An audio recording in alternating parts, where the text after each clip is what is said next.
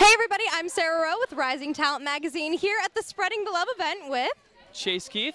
So Chase Keith, what have you been working on lately? Recently I have been starting music and then just signed a modeling contract, and I've just been making videos. That's awesome. And what type of content are you putting out?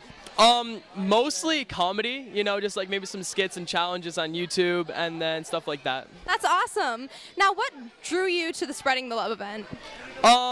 I just, personally, I feel as if, autism needs to be addressed more, in the community, and I just came to support some of my friends. That's awesome. And what are some of your hobbies that you like to do outside of your modeling and singing, everything? I'm not really, really complicated guy. I mean, I like skateboarding here and there, and then hang out with some of my friends. That's awesome. And one last thing, can you say, hey, I'm Chase, and you're reading and watching Rising Talent Magazine? You got it? Chase, and you're reading. And watching Rising Talent Magazine. Okay, yeah. You got it? Yeah.